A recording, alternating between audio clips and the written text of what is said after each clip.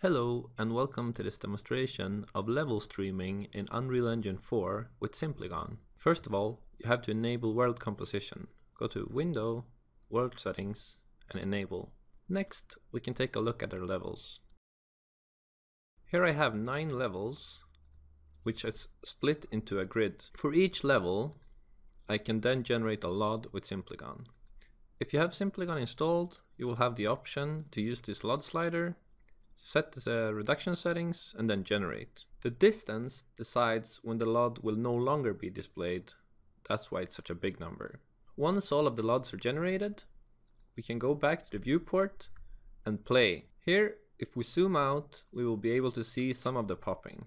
It might be easier to see in the wireframe mode.